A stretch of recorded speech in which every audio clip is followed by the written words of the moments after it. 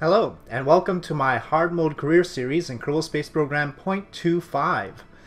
In this episode, I'm going to try and do all the basic stuff first, and I'll be doing it with post-commentary so that I can get through it fairly quickly, and we can get to the more interesting stuff. So you can see here, I named my little save YouTube. I chose the hard mode here as my game difficulty.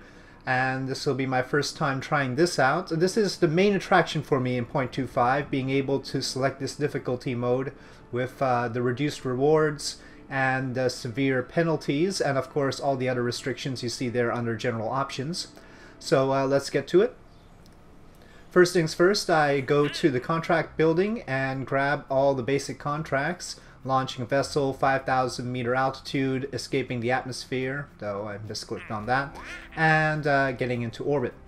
But before we do all that, I decided to do the basic thing first. Since this is hard mode, I wanted to rack up as much science with the minimal cost as possible. So here we go. We do an EVA report above Kerbal shores, then we do all the other little reports that we can do.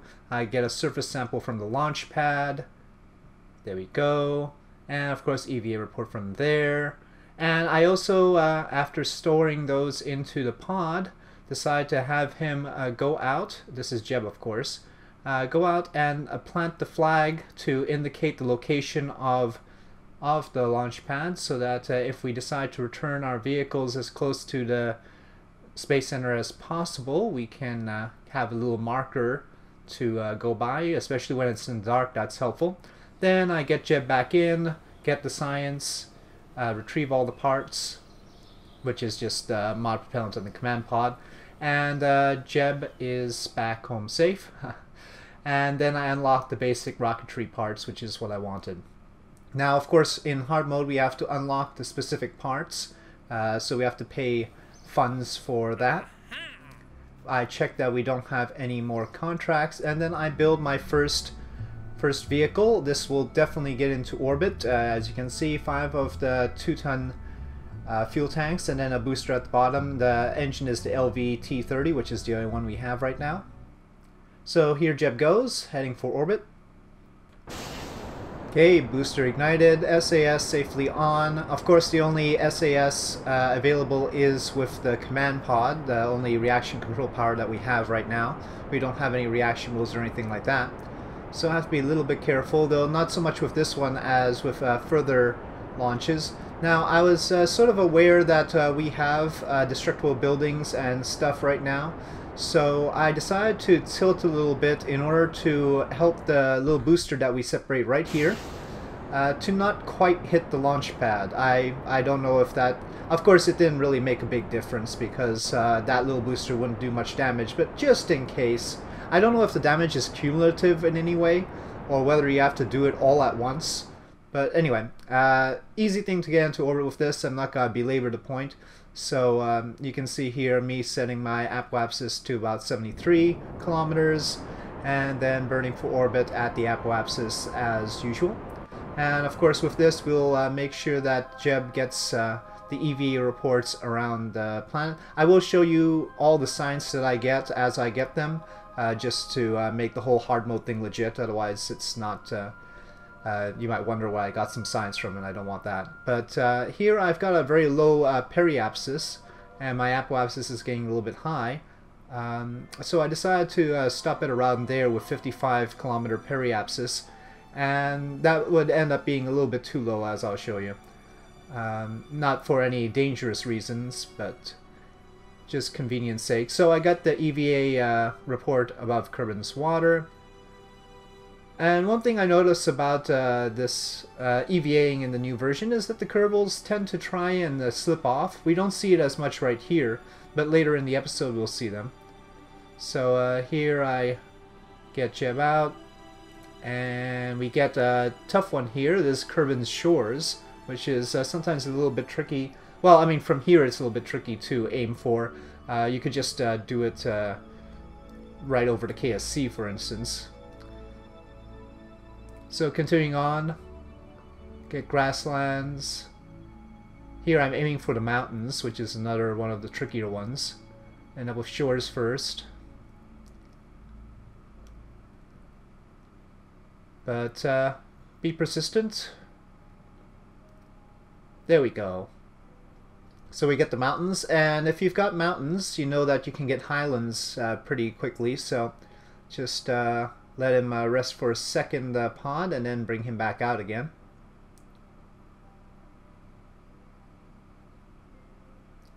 There we go, and highlands. No, mountains. Now try again. There we go, highlands. Alright. Now here's why I said it was a bit too low. I tried for the deserts, but ended up in the upper atmosphere here. You can see that we're below 70, just below the Mark IV orbit. So, but also I noticed that we hadn't really fulfilled the contract for orbit, so I needed to boost up. And so I did that. So I got the orbital contract fulfilled. I didn't even realize that I was quite so picky, but okay. Of course, Yuri Gagarin on his first orbital flight actually deliberately had a trajectory that would eventually bring him back down. It wasn't a stable orbit. And of course that was for safety's sake, just in case there was some problem with the retrofire. So anyway, but that's just me being picky. And here we get all of our EVA reports in order. And so I retroburned, trying to aim for the KSC as usual, but I'm not really good at this. Still not really good at this with all the practice I'm doing in the 0.24.2 stock series. And, well, we shall see. Yeah, still more development necessary in terms of this. I noticed that my inclination was a bit off for some reason, so I aimed for the... We have now inclination markers, though I don't need them. I know that I needed to tilt a little bit north, and so that was obvious. Here I'm struggling with the control a bit, perhaps, because I know I probably should be pulling it in, which means going a little bit northwest rather than northeast. So here, trying to aim northwest. There we go. Okay, that looks like a good trajectory towards the KSC. Now some people will say that this sort of thing always works to hit the KSC, but that depends on your starting orbit. If you have a very consistent starting orbit, then yes, you can say that a certain trajectory will always help you hit the KSC, and that will be fine. But I'm not interested in that, actually. I'm interested in trying for an arbitrary orbit. Okay, so you see here I expended all my fuel for to slow down and try and hit the KSC, but we were overshooting anyway. Jeb was going to go a little bit further. That's fine. I mean, we had limited ability to control it, but everything looked to be in good order as we passed overhead.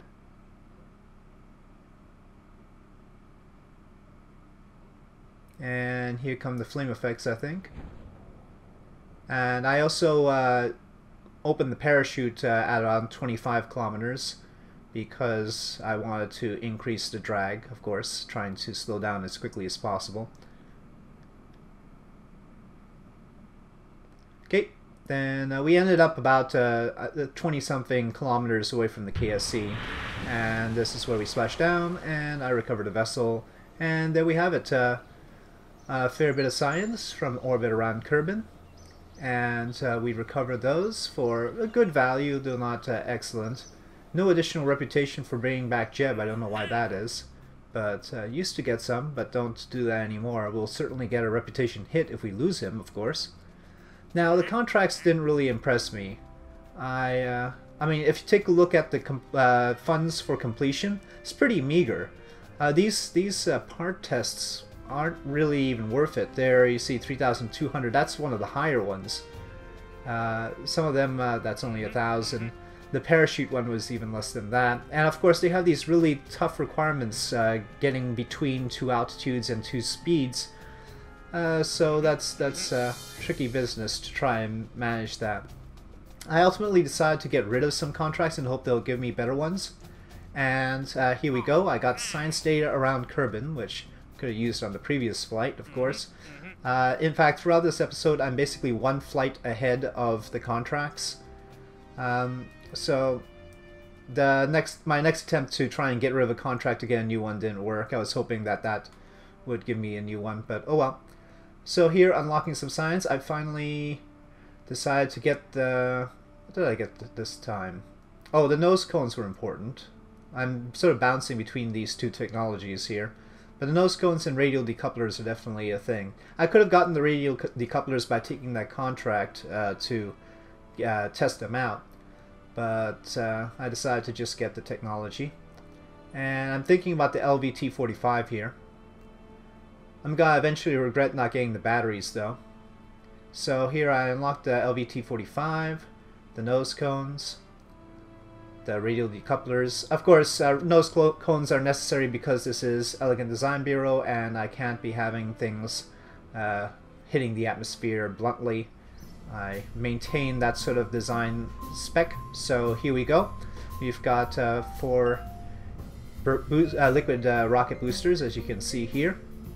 Very nice. And yeah, this is meant to get us to land on the moon or Minmus, but because I didn't unlock the batteries, I'll realize belatedly that maybe that might not be possible. But here we go anyway. Jeb again. I decided not to swap Kerbal, so I was trying to get through this as quickly as possible.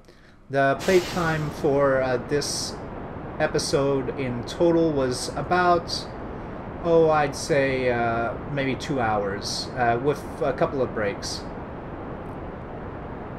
So up we go. Now, I noted I only had the control power from the command pod, so I ended up straying as the thrust got really serious. I used LVT-30s here for the thrust, and so they didn't have gimbaling, so it was just a reaction control power from the pod. So I had to get it turned back to my prograde vector, and I decided to do that before releasing the boosters and igniting the next engine. So that's what you see me doing here. And there we go, boosters away safely and center engine lit. All is well. I again won't belabor the issue. I plotted for orbit, and I also plotted for the transit to the moon. So I did make orbit. I hope that wasn't too much of a surprise. And here is the translunar injection.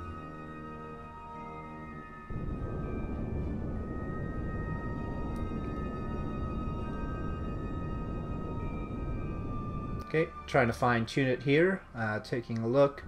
I seem to be a bit off, and so what I'd ultimately have to do is make a further adjustment here. And this one brought me within close altitude. Sort of aiming for 30, I think, but what did I stop at? Oh, I took 50-ish kilometers. Okay, approach to the moon. I told you we're going to be going through this a little bit quickly so that we can get to all the fun stuff. And of course, it's a little bit tricky though. Our funds, we don't have much by way of funds, honestly. So it's a pretty tight thing. I don't know if... Of course, I haven't done reusability yet here. I've been wantonly discarding my stages without trying to retrieve them. Unlike the Efficient Design Bureau series, we might have to take some lessons from the Efficient Design Bureau series and use some of those designs in here. But for now, I'm pondering whether to do more airplane stuff in here, and so that might be something in the future. And so maybe instead of having the airplane moments in that, we'll be having them in this. Though that'll put a heavy burden on us to retrieve them. Otherwise, if I fail on any of those aircraft designs, we are going to be down quite a bit of funds, and we don't have many ways of gaining funds. Okay, so here we go, getting into lunar orbit. We end up with a nice tight orbit. Though, again, I seem to be a little bit high on my apoapsis side, a little bit too high, as it turns out, for doing the EVA reports. But here I get some, and here's the problem. Consistently, Jeb wanted to float away from the command pod. Just instantaneously after I hit EVA, he started to float away from the pod, so I eventually had to struggle to get him back towards it. This did not happen just once, this was a repeated thing. It was not a problem around Kerbal orbit, and it would not be as much of a problem around Minmus orbit, but there was something peculiar about the moon that just made Jeb want to float away from his command pod. So, yep. Lots of maneuvering to do, very patient. This, more than anything else, caused the whole mission to take a lot of time. But we plugged on. You can see that I already have something plotted there, and that's because I decided to... I noticed that Minmus was in a good location, and so I decided to plot a Minmus transfer right away. So that's why I had there, as I continued to do the EV reports and try to struggle with Jeb to keep him on the pod. I wonder if this is some squad plot to frustrate our attempts to just have them hang on the command pod while doing these EVA reports. I guess it did make it more interesting, that's for sure. But yeah, one thing, of course, now I noticed that I was losing electric charge, and of course I hadn't unlocked the batteries, so it wasn't an option to slap those on or anything. But I was worried that if I tried landing on the moon, that I would eventually have the problem with the electric charge and I wouldn't be able to take off again, for instance, or I might lose electric charge on the landing if I did too much maneuvering with the SAS trying to balance me out. So that was an issue, that was a concern, and so I decided that I would, instead of trying to land on the moon this time before getting the batteries, I would just get all the EVA reports done around the moon and around Minmus, because we have the fuel to transfer to Minmus as well. I had not decided at this point whether to land on Minmus, which requires much less by way of control. But here you see I discovered that I was a little bit too high at that point, but in any case I decided to transfer over to Minmus instead of reducing my orbit to get lower. So this is the Minmus transfer. So we still have some EVA reports to do around the moon. We didn't hit all the craters because I was too high. Part of my problem was actually that the LV909s don't recharge the batteries, so even though the LVT30 was keeping up my electric charge, right now there's no way for me to recharge at all. I don't have solar panels or anything like that, so as we depart the vicinity from the moon, that is very much on my mind, and you'll see me later on often turning off SAS while doing turns so that I can just continue to turn without it trying to fight against me, and so that will be a way of conserving electric charge. Here you see me doing the inclination change. Remember, the inclination of Minmus is about 5 degrees off from the moon, so here I am adjusting for that and making sure we meet Minmus at a fairly decent altitude. Some fine adjustment is necessary, of course.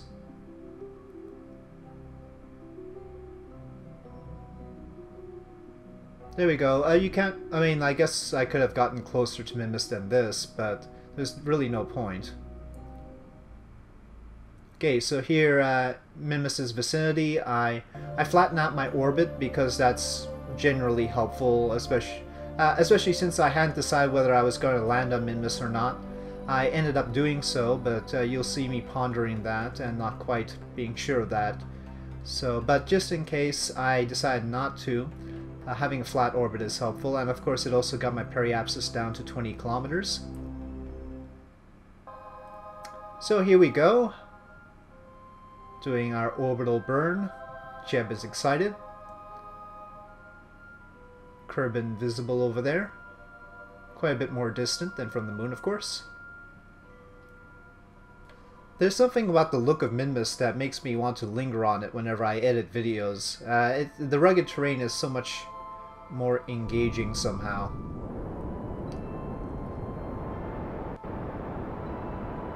Okay, so here we go. Of course, orbital burn quite successful.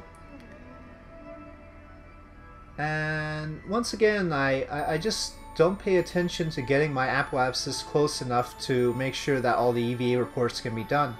I don't know why I've suddenly had a lapse of knowledge in terms of how low I need to be in order to get the EVA reports, but there we are. Anyway, I got the lowlands and I proceeded on. Jeb was much more controllable in Minmus orbit than in Lunar orbit, though I still had to sort of scoot him up before he slid off there, as you can see there. Midland is done, and so yeah, there's still a bit of a doesn't want to quite stay on the ladder.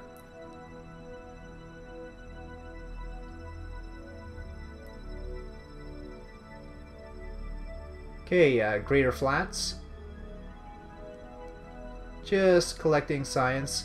I did the goo container around Lunar orbit, and here I do one in Minmus orbit, and that shows you that I wasn't quite sure about landing just yet, because otherwise I would have obviously saved the mystery goo container for the surface, which would be much more points. Okay, and here I discovered that I'm too high, of course. Of course, I did get points for high over Minmus, but I was trying to actually aim for the flats. So, after getting one more little report here, though struggling a bit with this one because the Midlands always get in the way. No, we've already got Midlands. Trying to get those flats there. Still Midlands. Of course, I'm trying to get those flats by skirting over a very tiny bit of it. But me and Jeb, we're a persistent bunch, and he doesn't mind hanging out there. Better than the tiny window in that command pod. We eventually get slopes, and I decide to be satisfied with that. So I continue on. I do a little bit of a retro burn in order to get our altitude lower on the apoapsis side, and that allows me to do more of the reports that I was missing. Great Flats.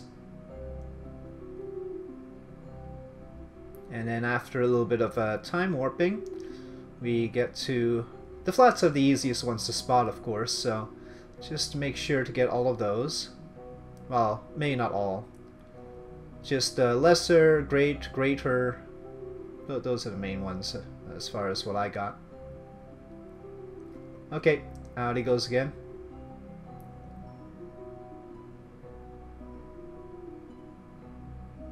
Okay. And we board. Alright, so at this point I decided that it would be okay to try and make a landing. And so here is the initial descent burn. It's actually more of an inclination change because I was trying to aim for the Greater Flats, and I figured that we would need to tilt up a little bit in order to hit them properly. Okay, and so you can see where I'm aiming there. Not that point, but you can see where the orbit is crossing, and here we go for a landing.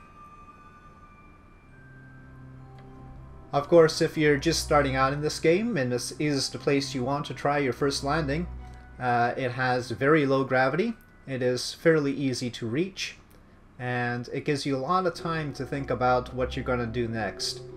Of course, with a lot of landings, especially on a heavier body like Kerbal, you have somewhat less time to react to anything that might be going on. So, best to practice on Minmus just on the first try. Of course, Minmus is a little bit boring for me, but best to get it out of the way then. Unfortunately, we don't have the plant a flag on it contract. We didn't have a contract for any science to do with the moon or Minmus, so we were sort of preempting that. Like I said, consistently I was one mission ahead of the contracts, which is part of the problem with my funding. And so I'm a little bit worried about the funding because the contracts aren't really keeping up with my capabilities. Okay, but here we are, safely touched down with Jebediah Kerman on the surface of Minmus at the Greater Flats. And now it is time to do some science. EVA. So first thing, of course, EVA report just above the... Oh, it's the Lesser Flats. Why did I say the Greater Flats? I thought it was... Oh well. Anyway, my mistake. Lesser Flats. I think I ended up making that mistake later. We'll see. When I plant the flag, I mean. Okay, so yeah. Nope. I don't know why it allows me to take a surface sample from all the way up there, but, you know, whatever works.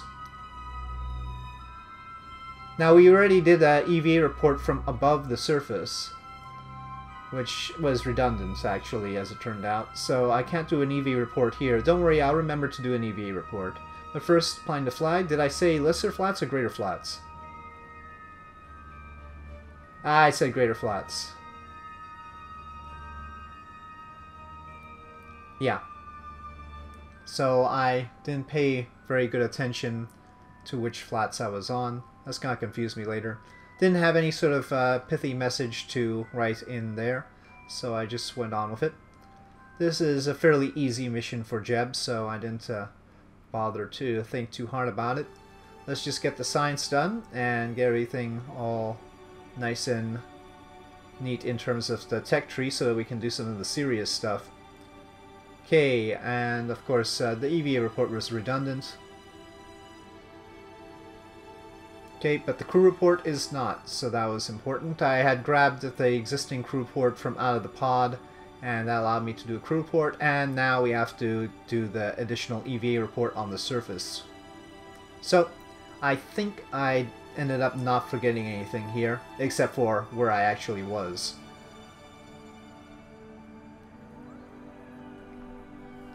I ended up taking the surface sample reflexively, but of course I realized I had already done that.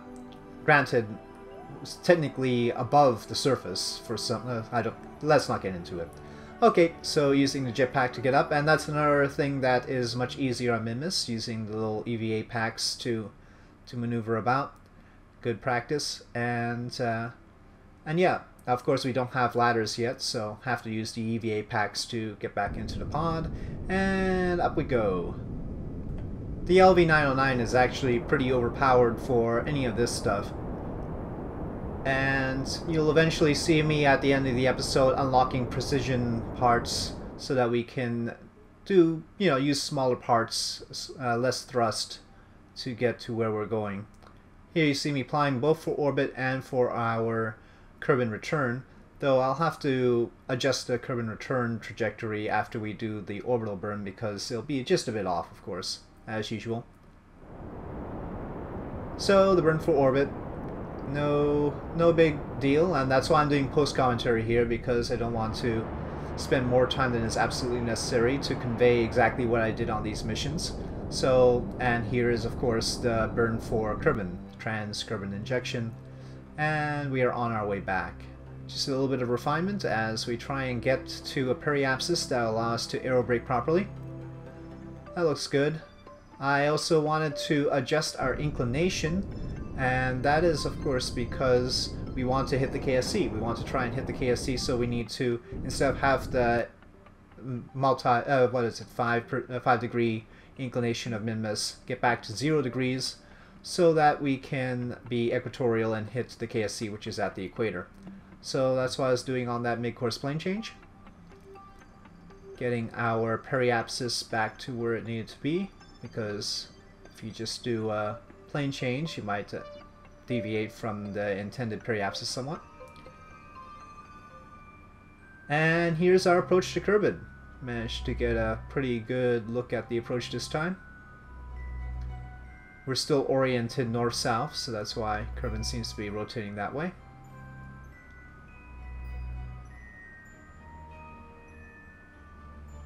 Very nice. And re-entry. Not full re-entry, this is just aerobraking actually. We are trying to get lower orbit, and from that we will try to aim a little bit better for the KSC. I had to use a little bit of a burn in order to lower our orbit. It turned out that we were still a little bit high on the periapsis, so brought it down a bit more. The inclination was very good though. And I was basically aiming for under 200 kilometers on the apoapsis.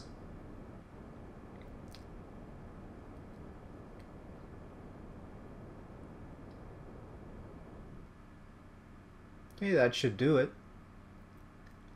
You know, the low periapsis there, and that's of course because I'm going to be coming in for a landing anyway. It turns out that I was a little bit too low though. I tried to correct higher, but not enough actually. And what number did I hit here? Just 15 kilometers? Yeah, definitely not enough. So we ended up coming in quite a little bit ahead of the KSC in the water on the west side of the continent. But still, everything is quite safe. We have plenty of parachute power to slow our descent. But even then, I decided to be a little bit cautious. So ensuring that no parts break off, I decided to dump a little bit of fuel in order to bring my velocity down to 6 meters per second. And then splash down. Quickly recover vessel before anything breaks off on the final impact with the water as the vessel tilts over, and we got more than 500 science. Of course, I know, you guys can all get much more science from Minmus on one mission, and yes, but I'm not much of a science spammer, and I wanted to do other things. I don't want to keep bouncing up and down on Minmus. That's very tedious. I decided to look at the administration building for the first time and try and pick one of these strategies that they've introduced to the game. Now, the only thing I really need is funds, and the only thing I have that's really discretionary is our reputation. So the obvious thing was to convert the reputation to funds, but I had to figure out how much reputation I actually had.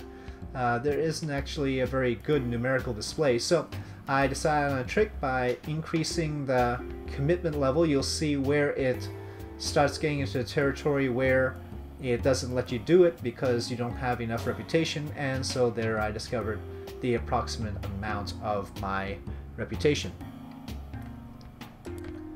And here you see we begin a fundraising campaign in order to, of course, raise funds.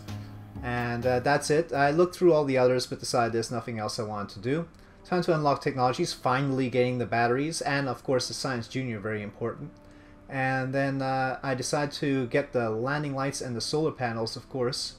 And there you see the precision engineering that I will eventually want. But I eye the probe core because the probe core will let me not risk Kerbals, very important. And since I'm using reputation to get funds, though not much, it's just really a meager amount either way, best to maximize the reputation. And of course, the probe core is fairly light.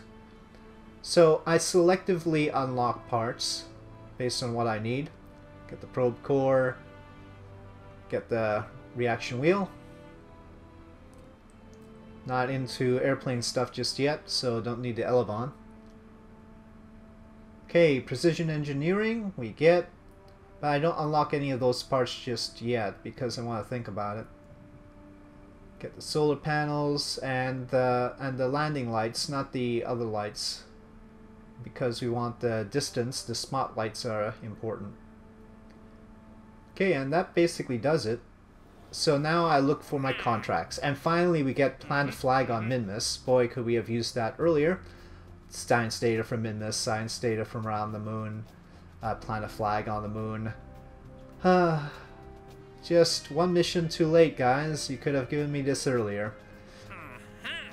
I think about the Exploring Duna one, but initially I didn't realize that it doesn't expire. And I'm worried about these things expiring because otherwise, I've got these hefty penalties. You can see some of them, the penalties are way more than the actual completion value. So I'm worried about that, but eventually I do notice that it doesn't expire, so I decide to pick it up. Yes, so those are our contracts, and then I decide to, with the additional funds, because we got the advances, right? Because of the advances from those contracts, I decide to pick up the tiny little radial LV1Rs, I think it was, and then of course the little orange Rockamax 2477s. I'm thinking about those little fuel tanks, but I don't think they're necessary. Okay, so thank you for watching this first episode in my .25 hard mode career series, and tell me what you think about how things work out, especially the post commentary, whether you want me to continue that or go back to my in-time reactions. If you enjoyed this video, please do press like. If you have any comment suggestions, please leave them in the comment section below, and I'll see you next time.